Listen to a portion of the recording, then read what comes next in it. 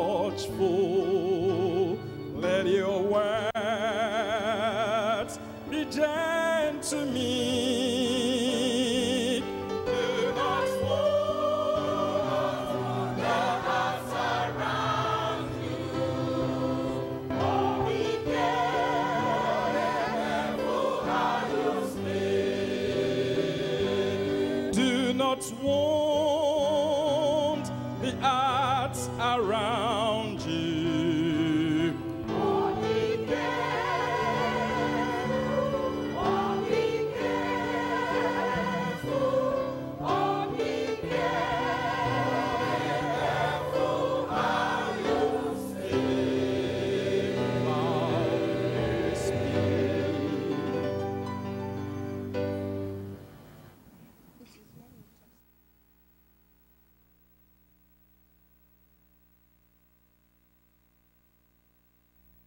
We now bring you choir ministrations from regions, states, and nations across the world.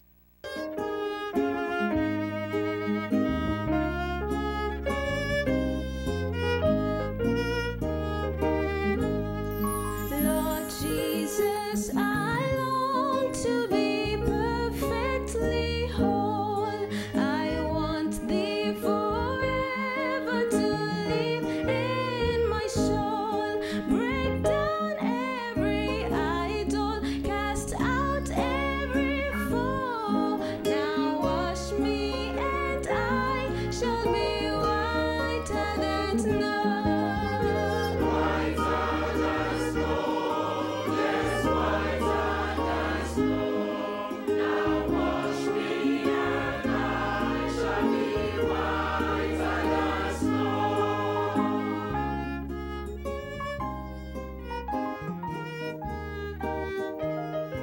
Lord Jesus, let nothing unholy remain.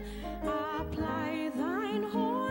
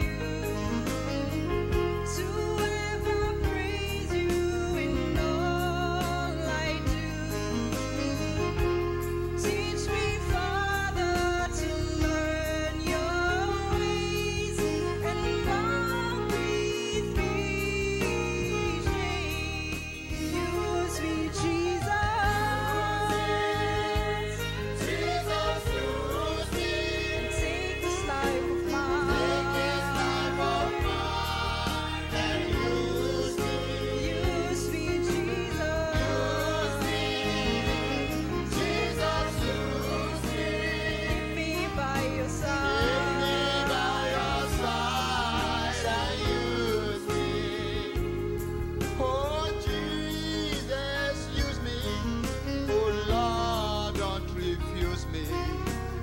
Surely there is a way that I can do. Even though it's humble, Lord, help my will to crumble. Though that cause me great, I wait for you. Even though it's humble, Lord, help my will to crumble. Though that cause me great, I wait for you.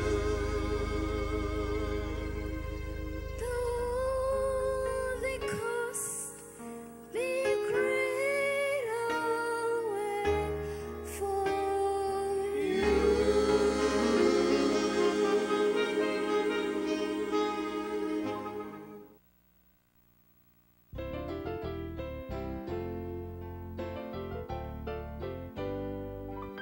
The only one desire of my heart Is to be like Jesus. oh Lord, Is to be like Jesus. the only one desire of my heart Is to be like Jesus. oh Lord.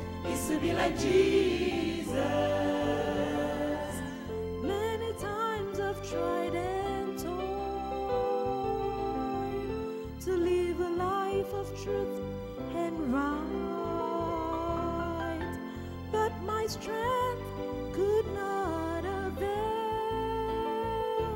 till I let the grace of God to prevail.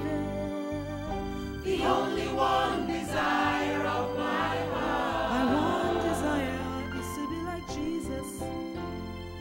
is to be like Jesus. Oh Lord, The only one desire of my heart my one desire is to be like Jesus.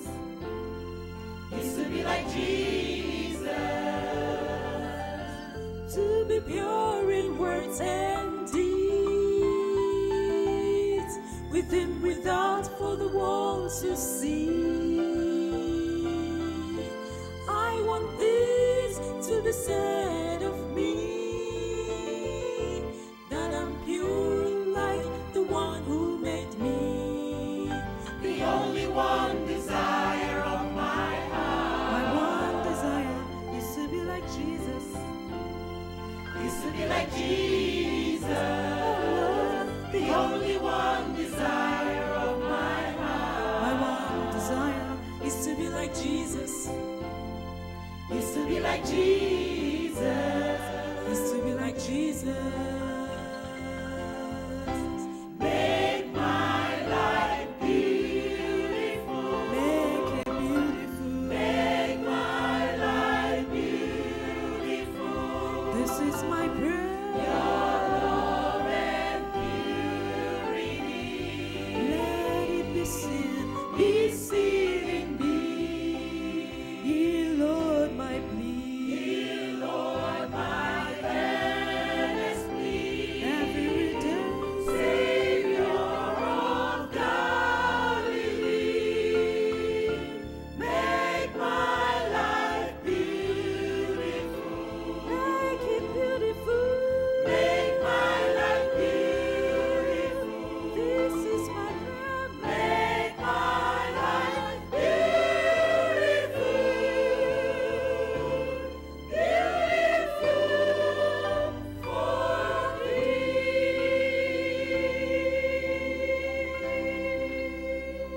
From the shores of the Atlantic to the hills of Monrovia, a nation cries out for hope. Forgiveness goes along with freedom. It sets you free so that you are not in bondage anymore. Liberia, land of liberty, where freedom's flame burns bright, But freedom's true power lies not in our history, but in our faith. A kind of forgiveness that also brings freedom from the power of sin. Join Pastor W.F. KUMUYI at the GCK Crusade and experience the great escape through faith in Christ. When the grace of God comes to you, it makes you to escape the judgment coming on the earth. featuring guest music minister Jonathan White. This global crusade with Dr. KUMUYI, and because of God's goodness, we're going to see breakthrough. Because of his faithfulness, we'll see breakthrough. Expect that breakthrough as Dr. KUMUYI speaks. Reach out and claim that breakthrough. Happening from November 28th to December 3rd, 2024 at SKD Sports Complex, Monrovia, Liberia. Time 1600 GMT daily and 700 GMT on Sunday. Join the youth for an electrifying impact session on November 30th at 7 a.m. GMT and get the key to success without limits. Join esteemed ministers and professionals on November 29th and December 2nd and 3rd by 7 a.m. GMT for a transformative session and get unlimited power for life and ministry. Come experience revitalization and equipping for effective ministry, personal growth and spiritual renewal. GCK in Liberia. Escape to Jesus. Escape to freedom. Share the hope. Invite someone. There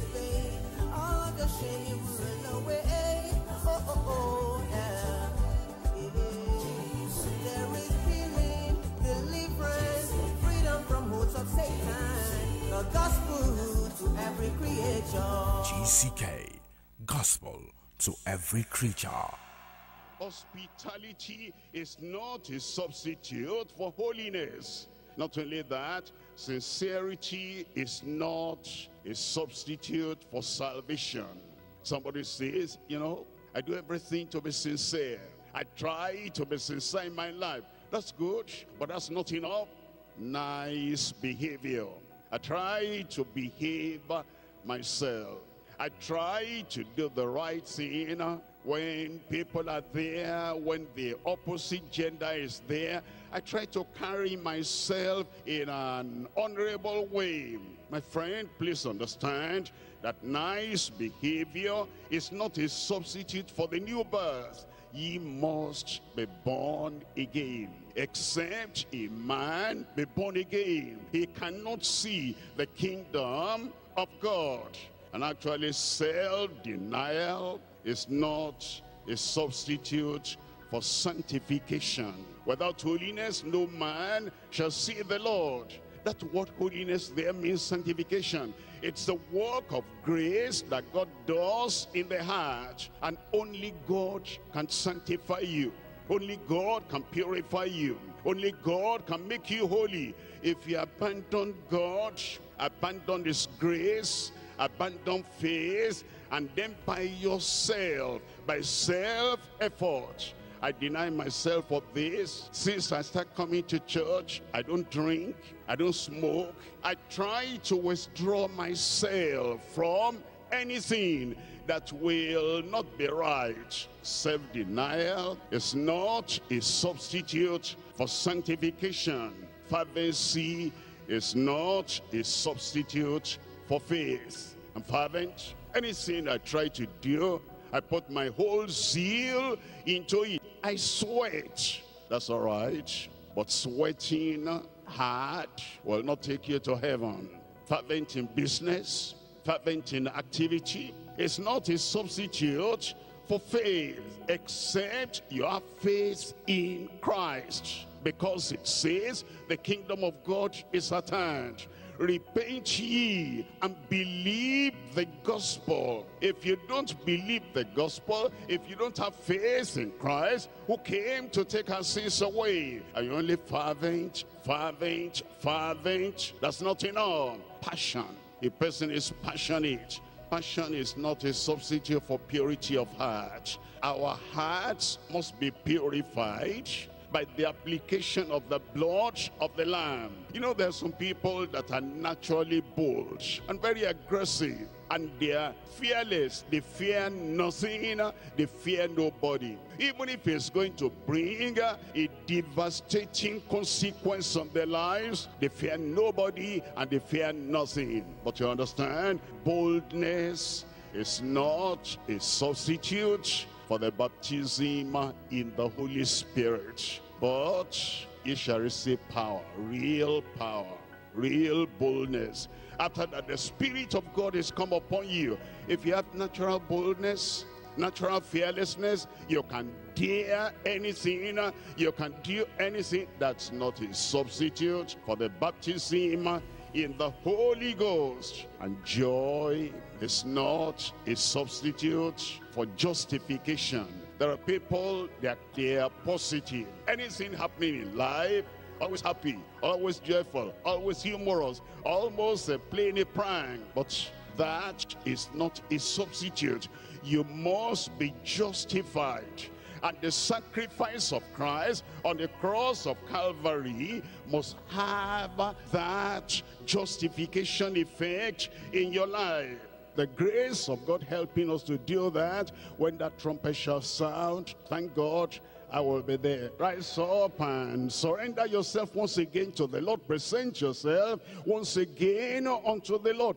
Let what we have heard, let it bear fruit in our heart, bear fruit in our home, bear fruit in our tongue, bear fruit in our action, bear fruit in everything we do, in church, at home, in the office, in the market, everywhere. Let the word of God bear the fruit of holiness in our lives. You have heard it all from our Father in the Lord. Pray for these Christian experiences. Pray for salvation. Pray for sanctification. Pray for Holy Ghost baptism. Hospitality is not a substitute to holiness. Pray for this experience. Hospitality is not a substitute for holiness. That your faith should not stand in the wisdom of man, but in the power of God. Not your ability. Call upon the name of the Lord. Call upon the name of the Lord. That your faith should not stand in the wisdom of man, but in the power of God. Call upon the name of the Lord. Seek the face of God.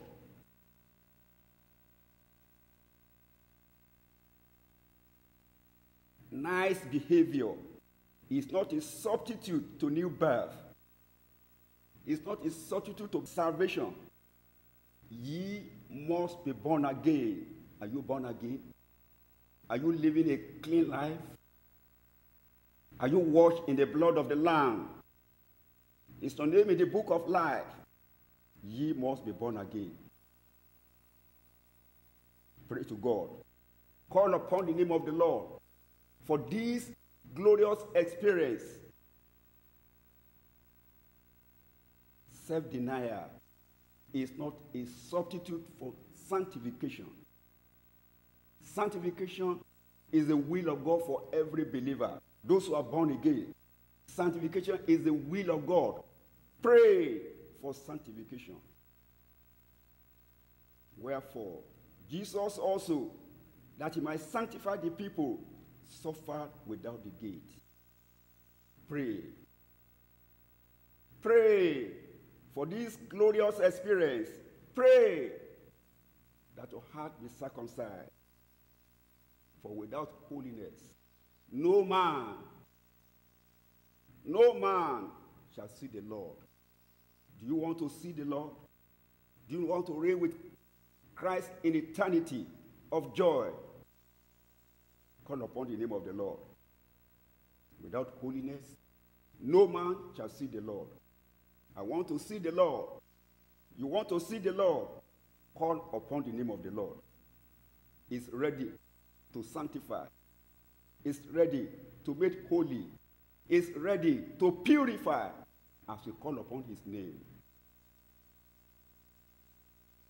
Pray and call upon the name of the Lord. Seek his face.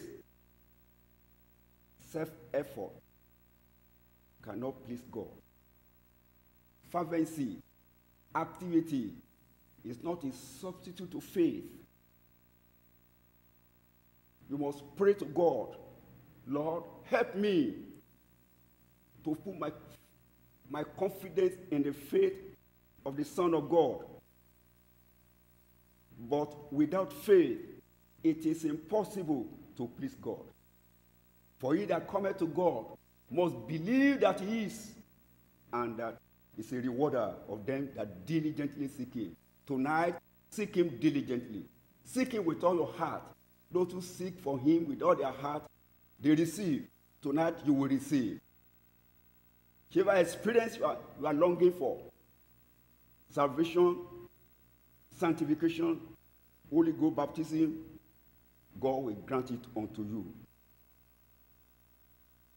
Shall we pray together?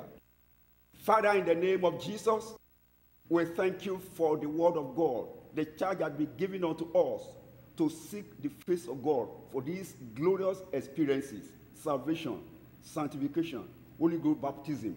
I pray that those who are seeking his face tonight will receive from God of heaven in the name of Jesus. Lord God of heaven, none of us will go back home as he came to this meeting in Jesus' name. Lord, we are asking that you anoint, empower our Father in the Lord as he teaches us this night. Pray that we will receive and be blessed in the name of Jesus. Thank you, Father, for having answered. In Jesus' mighty name we pray. Amen. And everybody said, our Father, we thank you for the Bible study tonight. Thank you for your word, the Bible, Holy Bible. Blessed instruction before leaving the earth. And we pray that the instruction you give us in your word will do good in every life in Jesus' name. And we pray that the necessary preparation that we need to put in place before we leave this world, you give us the earnestness, and you give us the sincerity, and you give us the spirituality that will help us to be who we ought to be as we come to you finally in Jesus' name. And we're asking that no member of our body, our tongue, and other members of the body will lead the whole body to perdition and hell on the final day in Jesus' name. Be with us as we study tonight. In Jesus' mighty name we pray. In good headquarters, amen. God bless you. We're coming back to James chapter 3. And we've studied already, by the grace of God, chapter 1, verses 1 to 27. And we've studied chapter 2, verses 1 to 26. Now we come to chapter 3 of James. And as you look at verse 1, look at verse 1 there. It says, my brethren, be not many masters, knowing that we shall receive the greater damnation. Look at verse 2. It says in verse 2, for in many things we offend. If any man offend not in word, the same is a perfect man, and able also to bridle, to control the whole body. The Lord is giving us a searchlight on our tongue today. The tongue is very important, very essential. What could we do? Where could we go? What progress could we make without the tongue? This little member, the tongue, very essential, very important, very indispensable. But the tongue, even though it can give us progress, with the tongue we confess that Christ is Lord. With the tongue, we get salvation. With the tongue, we come back like Isaiah came to the Lord and he said, I am an unclean man. Then the fire touched his tongue and touched his lips. And then he was sanctified. It's by that tongue we call upon the Lord and we tell him that we surrender all, and we're sanctified. And when we're baptized in the Holy Ghost, we speak in other tongues. It is the tongue that expresses that other language. Are we praying to the Lord? It is the tongue that prays to the Lord and says, Lord, this is what I need. Are we preaching the word? Are we telling other people about the eternal life that Christ has provided for us?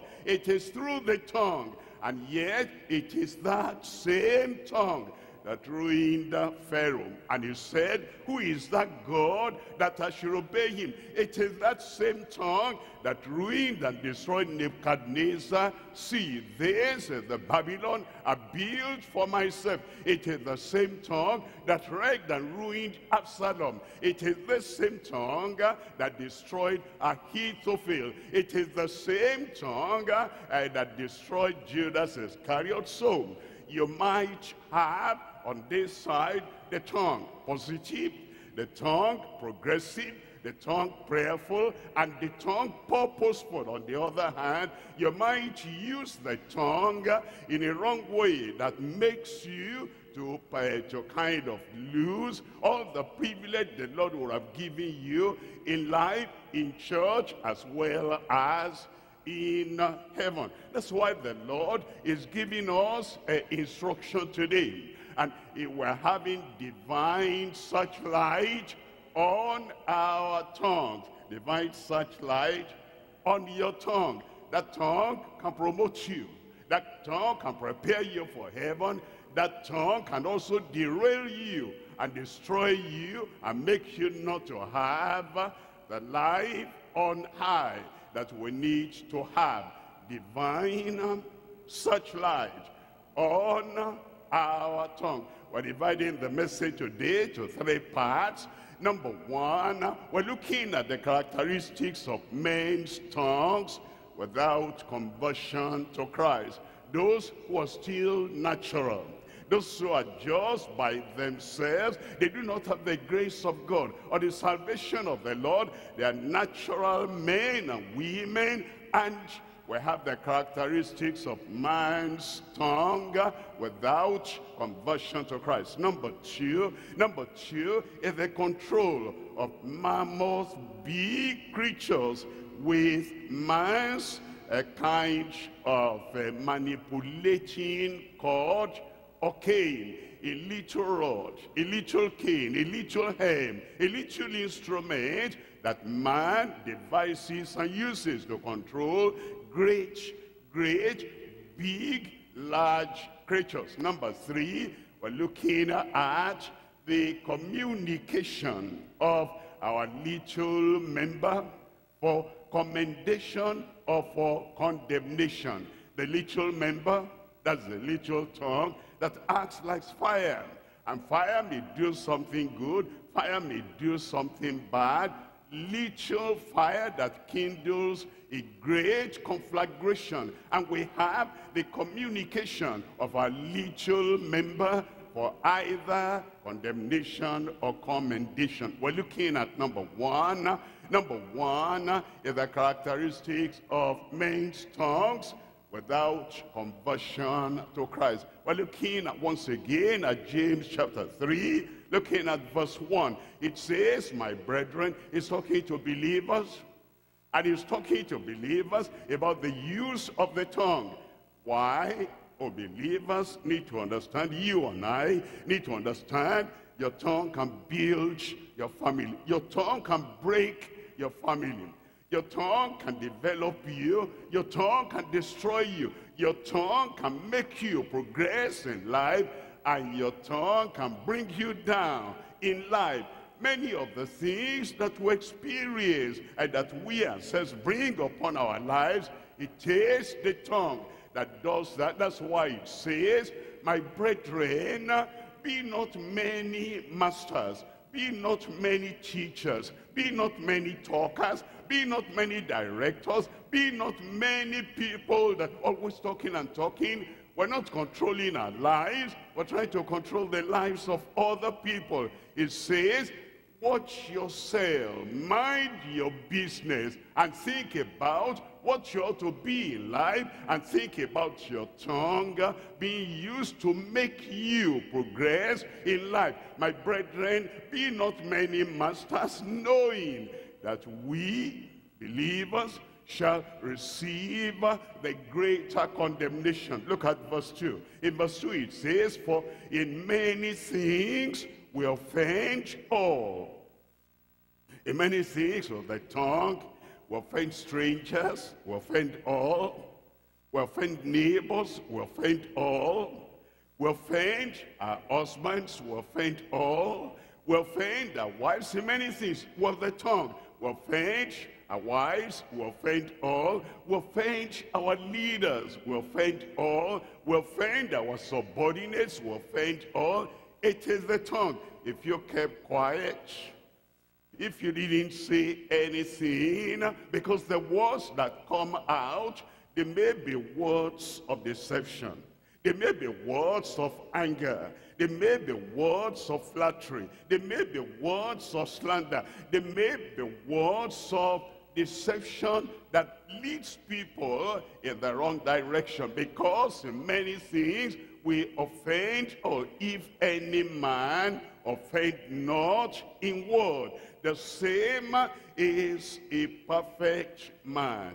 If any man offend not in word, the Spirit of God controls his heart, because out of the abundance of the heart, the mouth speaketh. And as is under control, under the control of the scripture, under the control of the sovereign Lord, under the control of the Spirit of God, if any man by the control of the Spirit, the power of the Spirit upon his tongue, offends not in word, the same is a perfect man, and able also to bridle, control the whole body. The one who cannot control the tongue will not be able to control his mind, his direction in life, will not be able to control his heart, will not be able to control the body, will not be able to control anything.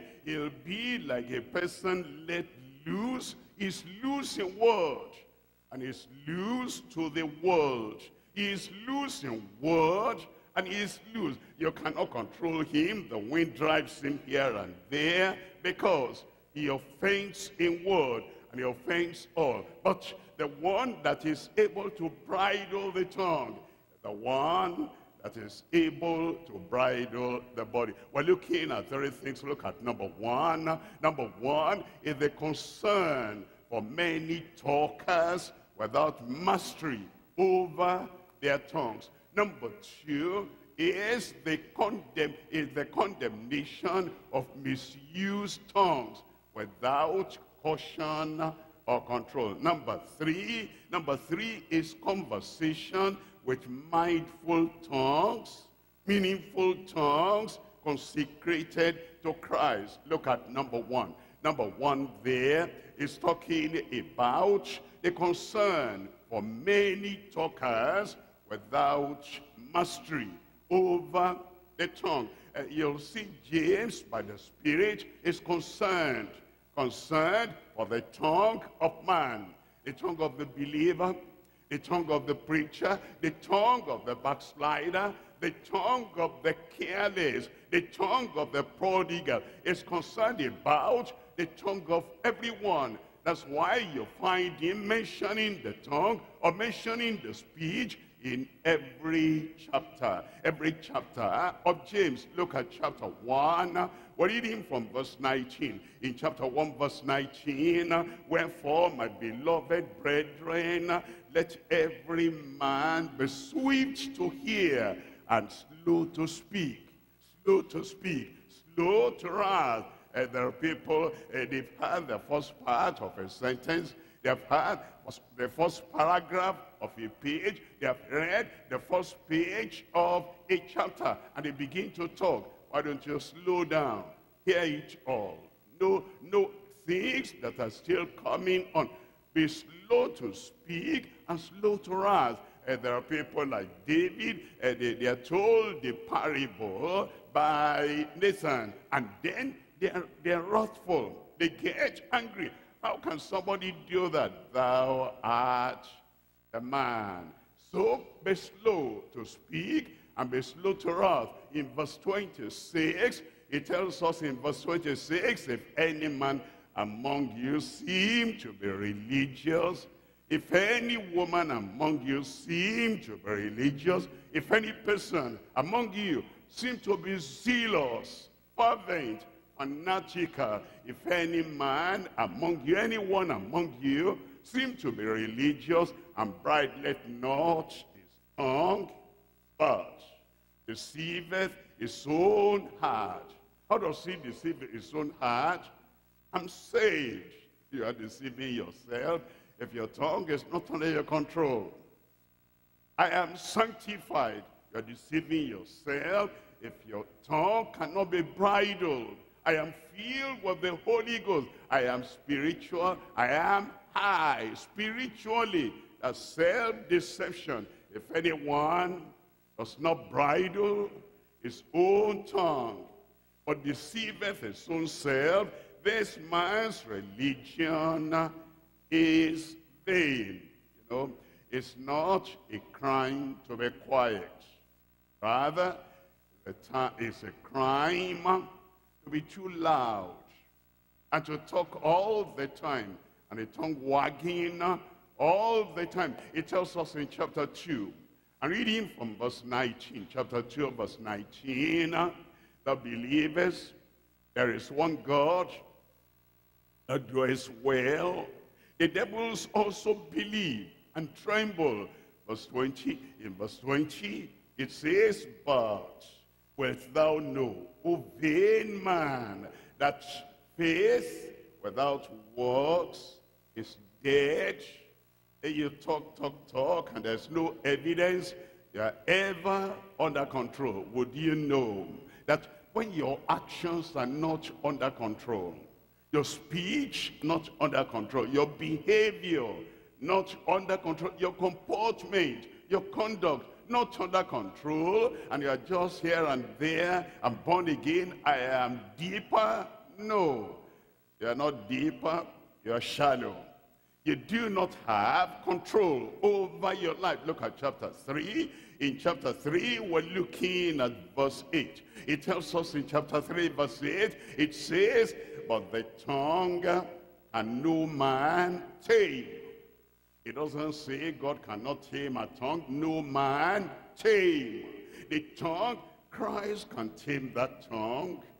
The Spirit of God can tame that tongue, and the salvation of the Lord can give you self-control. But by yourself, and that's how you know the people are just coming to church. You watch them, you say, but why is this man acting like that? Why is this woman talking like this? You cannot understand, except you understand, they don't have the controller in the heart. They don't have the Redeemer in the heart. And because the one, the Lord, the authority, the sovereign that can control the heart is not there, that the reason they are the way they are, because they by themselves cannot control their tongue, they cannot control their mind, they cannot control their heart, they cannot control the direction in which they go. That the tongue can no man tame. It is an unruly evil, full of deadly poison. Look at chapter 4. In chapter 4, it tells us in verse 11. Chapter 4, verse 11, it says, speak not evil one of another. You know, the people that go about, they have a story to tell. They have a war story in their lives. But they look at other people, they're delighted they can have something, a stain, a spot in the life of their neighbor to talk about, and they go about bearing tales. It says, speak not evil of one another, brethren. He that speaketh evil of his brother, of his sister, he that speaketh evil of his neighbor, he that speaketh evil of leaders in the church, he that speaketh evil of members in the church, judges his brother, speaketh evil of the law. And it says, he judges the law. But if thou judge the law, thou art not a doer of the law, but a judge. Look at chapter 5, verse 12. In chapter 5, verse 12, it says, but above all things, my brethren, swear not at all. There are people, swearing is too close, too near to their mouth. And they mention the name of God and take the name of God in vain. Have you done this little thing, minor thing? Yes, I did. Or yes, I've not done it.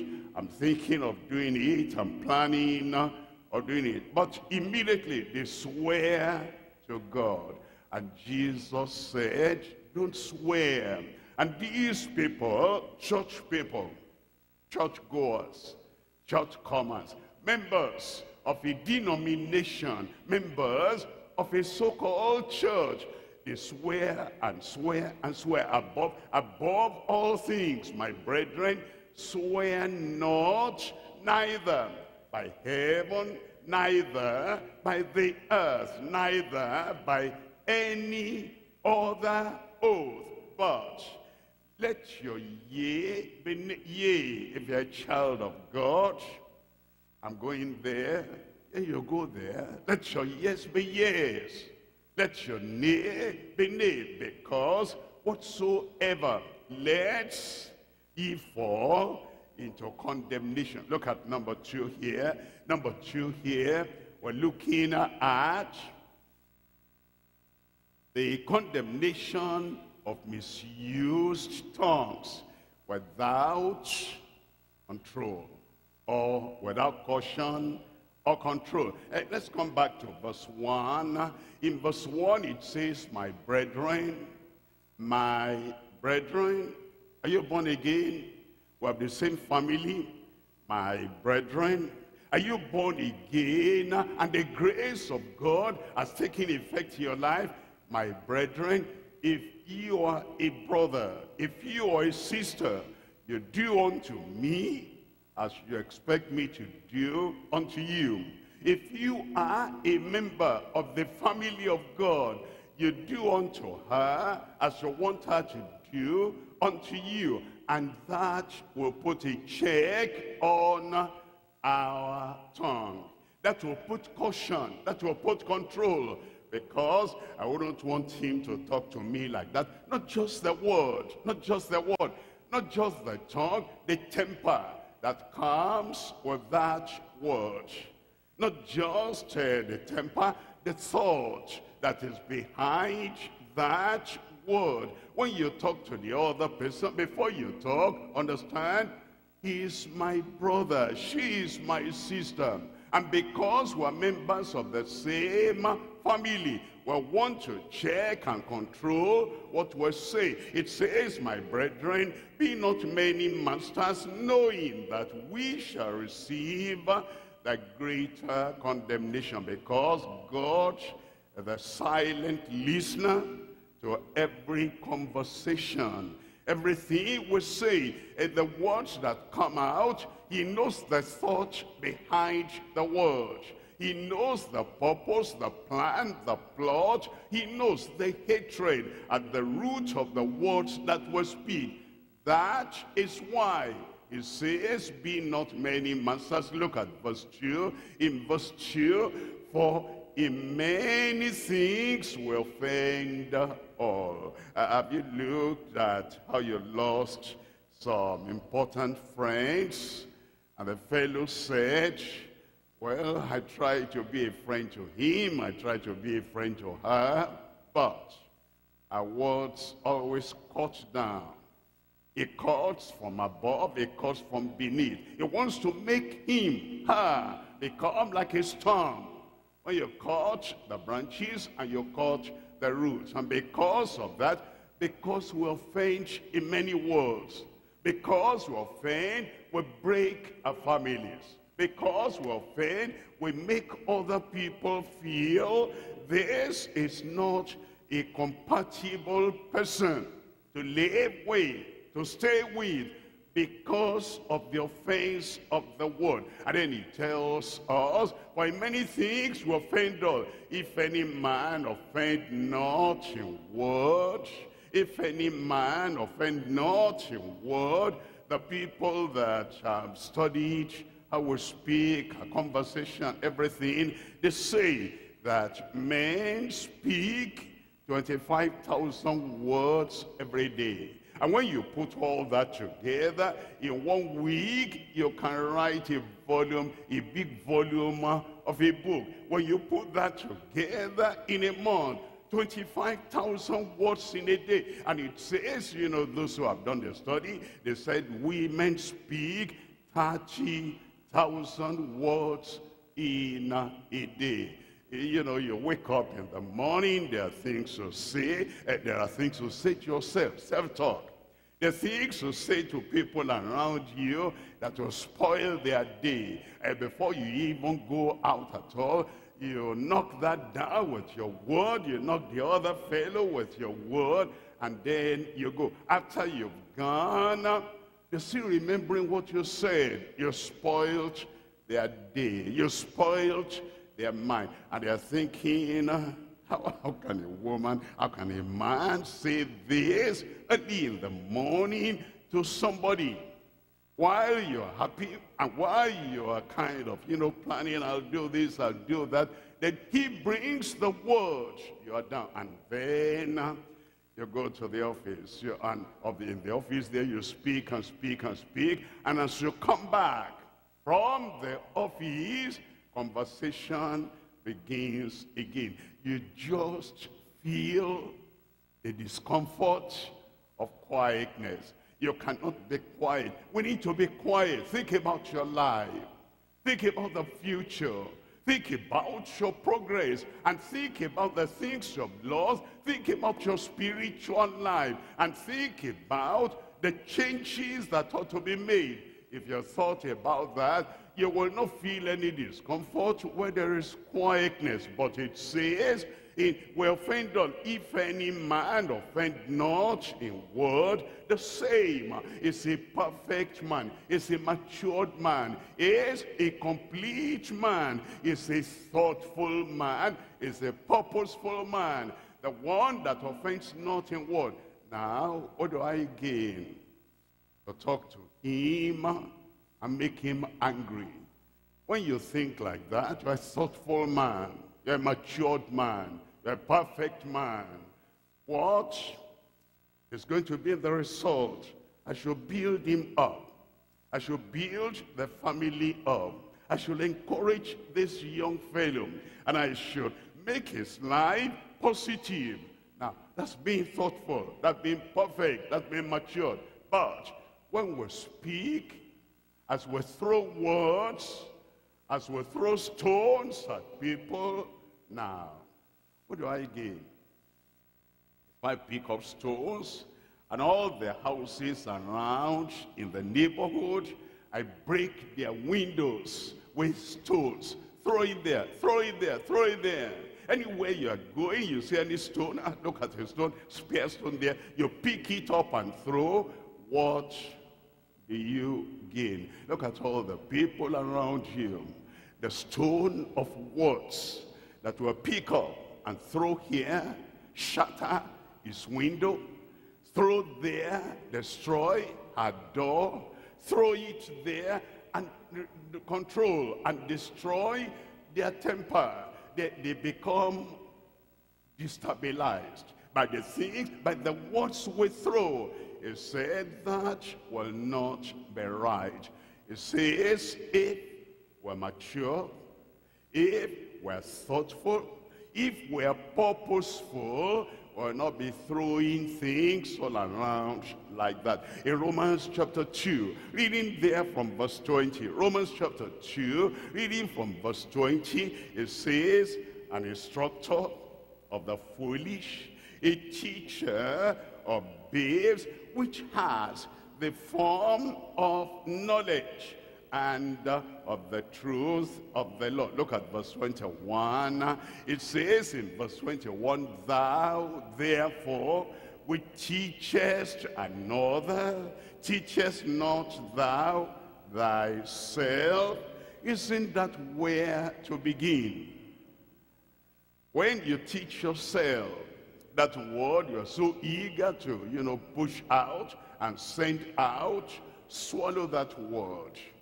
Meditate on that word. Think of that word. Apply that word to your own life. Thou that instructs others, don't you instruct yourself? Thou that teachest others, don't you teach yourself? Thou that wants to control others, why do you want to control somebody's life? It's like, you want to control a driver. Do you know where he's going? You want to control the driver. Do you know his destination? You want to control the driver. Do you know his plan?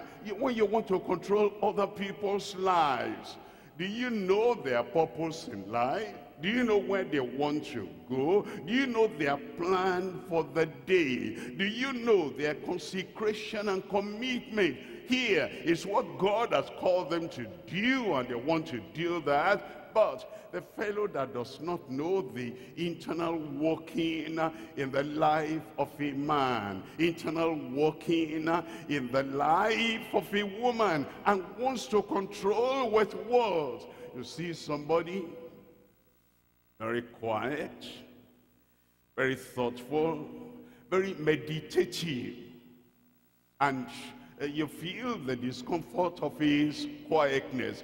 The man is thinking about his deficiency. He's thinking about his life. He's thinking about what he needs to repent of. He's thinking about how to make his way right with God. He's thinking about the effect of the word he has had upon his life. And then you burst in. And you're too quiet. What's happening to you there? And then you disturb his way of thinking. And the conviction on him fades off. And before he regains his calm again, before he regains his thoughtful process again, it takes a long time. Why don't you leave people alone and let them direct their lives, and let them think about their future, and let them think about how to make their ways right with God. Teach yourself. Thou that preachest a man should not steal. Does thou steal? Look at verse 22. In verse 22, thou that sayest a man should not commit adultery. You know too much of what other people should do, what other people should be, what they should not do, and what they should do. You know too much about how to help other people to get to heaven, and you're too quick, but you never think about yourself. That says a man should not commit adultery, does thou commit, or thou abhorrest, thou that abhorrest idols, does thou commit sacrilege? You talk and talk and talk. You're too much of a teacher, but you are not much about a thoughtful person, about a meditative person. Yours is just to talk and talk and talk and teach and teach and teach and instruct and instruct and instruct. Teach yourself. Apply the word to your life first. That is what will make you make progress on the way to heaven. In Ezekiel chapter 13, Reading from verse 22. Ezekiel chapter 13, verse 22. It tells us, it says, because with lies ye have made the heart of the righteous sad. With lies ye have made the heart of the righteous sad. Look at that righteous person. He's minding his own business. He's going in the path of rectitude. He's going in the path of purity. And while it's like that, you concoct a lie, deception, and you throw it at him, and you tell him something that will jolt him. And then it says, you make the righteous sad, whom I have not made sad, and you strengthen the hands of the wicked, that he should not return from his wickedness, from his wicked way. And you are promising him life. You know, somebody is crying. Why are you crying? Became careless as a girl, as a lady. And mommy in the Lord, I need to tell you, now I am pregnant. What do you think? What do you talk about? Repentance. What do you talk about? Checking her life and standing to become straight. But that sinner, oh, you say, is that why you are crying?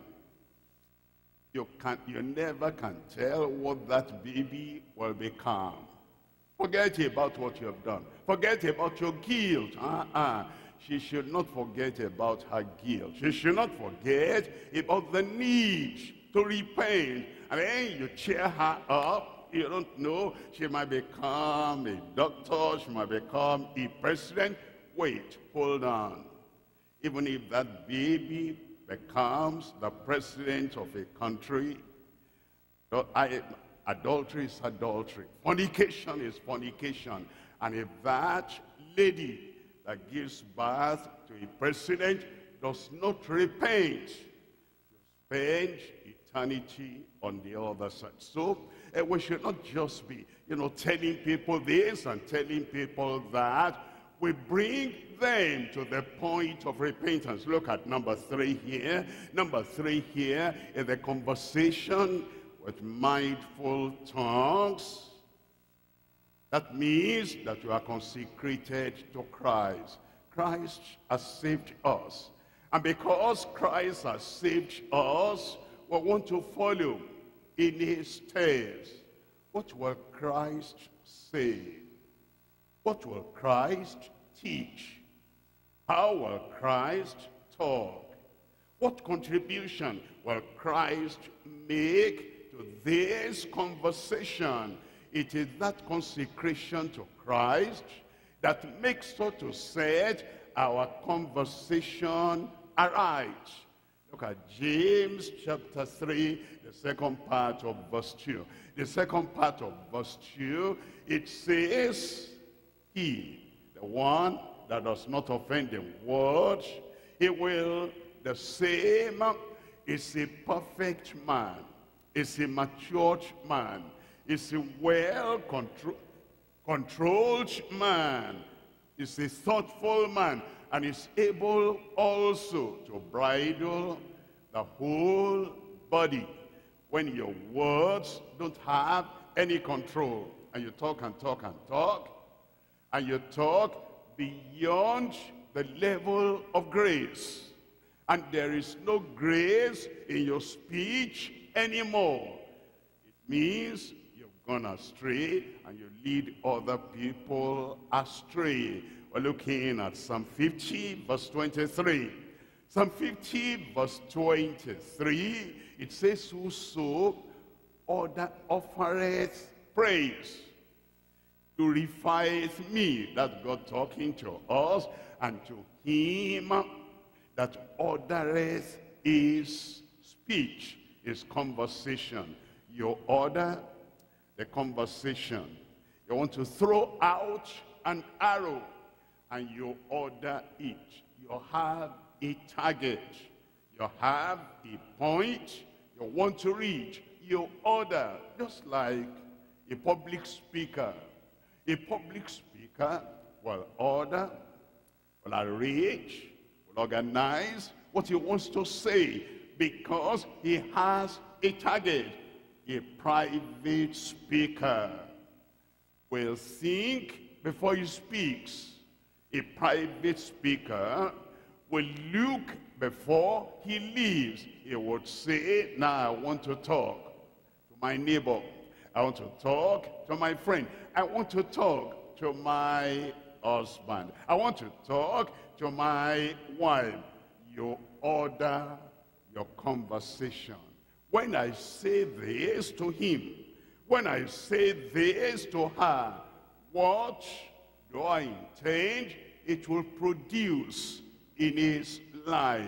From a member to another member, from a minister to the member, from the member to the minister. You order your conversation. You order your speech. You order the things you say, so that it will bring something good. He that ordereth his conversation aright will I show the salvation of God.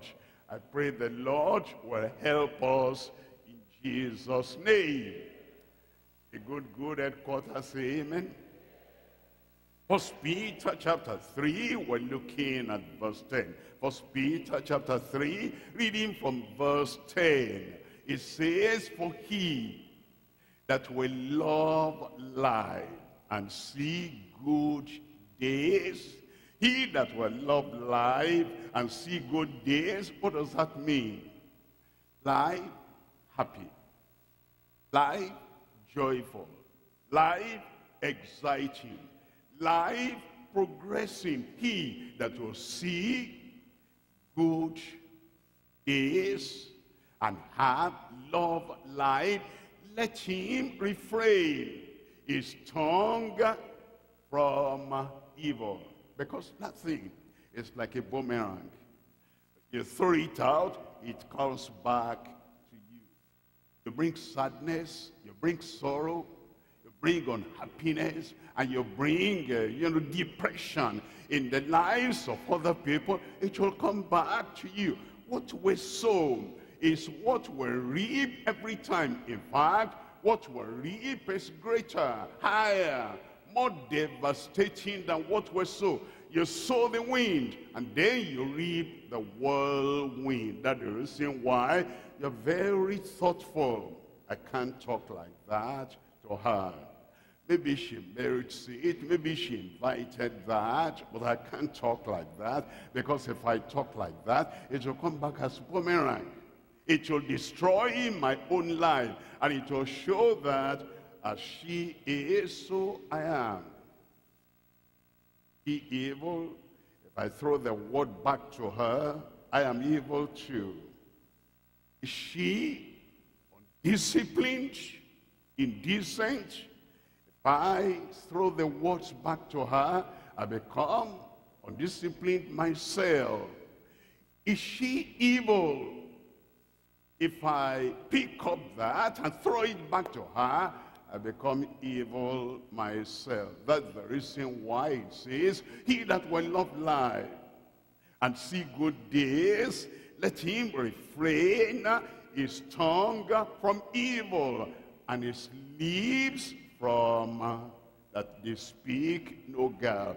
Look at verse 11. In verse 11, it says, let him eschew evil, resist evil, deny evil, blot out evil, and do good. Let him seek peace and ensue it and ensure it. Look at verse 12. In verse 12, for the eyes of the Lord are over the righteous, and his ears are open unto their prayers. But the face of the Lord is against them that do evil, against them that talk evil, against them that shout evil on mountain tops. Look at the next number here, the control of mammoth creatures with man's manipulating cord or cane, manipulating instrument. And that's why it tells us in James chapter 3 and in verse 3, behold, we put beads in the horses' mouths, that they may obey us, and we turn about their whole body. Look at verse 4. In verse 4, it says, behold also the sheep, which though they be so big and so great and so massive, and they are driven with fierce winds, yet are they turned about with a very small hem, a very small rod, a very small cord, a very small cane, whithersoever the governor, the master, the director directs it. It's saying that, you know, when you go to the zoo, you see lions being tamed, the elephants being tamed, and you see big whales being directed by some small conditioning instrument. And yet, we're coming to number 3 here. Number 3, it tells us, number 3 now, it says in number 3, the directing force of little instrument. The directing force of a little instrument. The little instrument we have that then gives us the control over the big things. It tells us the directing force of a little instrument. We're looking at James chapter 3. And James chapter 3, we're looking at verse 5. In verse 5, here it tells us in verse 5, it says, even so, the tongue is a little member, and boasteth great things. Behold, how great a matter a little fire kindleth.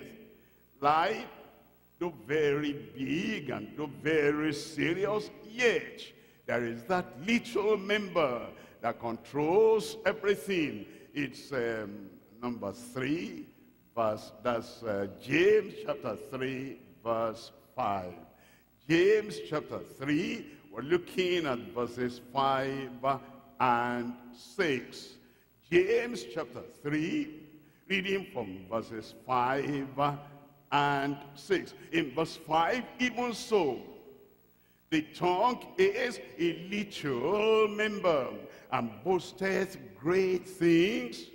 Behold, how great a matter a little fire kindleth. Look at verse 6. In verse 6, it says, and the tongue is a fire, a world of iniquity. So is the tongue among our members. And then it says that it defileth the whole body, and setteth on fire the course of nature, and it is set on the fire of hell. In this section, we're looking at the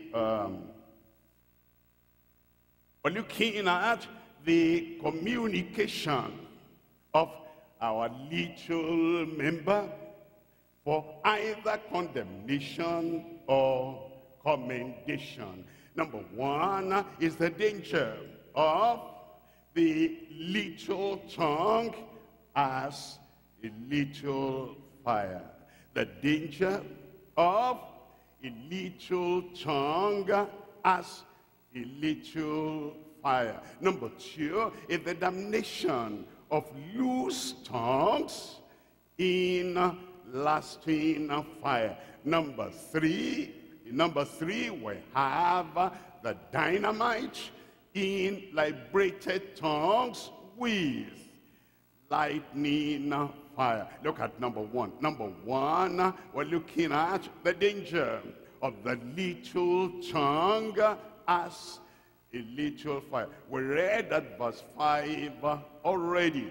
Look at Psalm 12, and we're reading from verse 2. Psalm 12, reading from verse 2. They speak vanity, everyone with his neighbor, with flattering lips and with a double heart do they speak. Look at verse 3. In verse 3 it says, the Lord shall cut off all flattering lips. Not some, all flattering lips. You know, somebody is doing something wrong, but you are expecting to get something, a profit, maybe money, maybe some material things from him or from her, and she is doing something naughty. He is doing something damnable. And then he says, my friend, what do you think of this? Oh, you're so great. You're so wonderful. You are whatever I can think about, you are just good. But you know in your heart, this is a sinful man. And this is an evil woman. But because you want something, you flatter him, you flatter her. The Lord God says, the Lord himself shall cut off the flattering lips. You're saying something about somebody, and you know the fellow is there. You really know that that man, that woman needs to repent and needs to turn around, but I wouldn't allow him or allow her to hear from me that, you know, it will look like I'm judging him, judging her. And you flatter him, and you flatter her. You're nice, you're good, you are great. You're the best person I ever interacted with. But that's flattery. And you know, you don't believe that in your heart. The Lord himself shall cut off all flattering lips, and the tongue that speaketh proud things. Look at verse 4. In verse 4 it says, who have said, with our tongue we will prevail. They use the tongue as a weapon to conquer people, crush people, destroy people. My tongue is mine, and with my tongue I will prevail. And then it says, who is Lord over us? Well, if you're born again, Christ is Lord over you.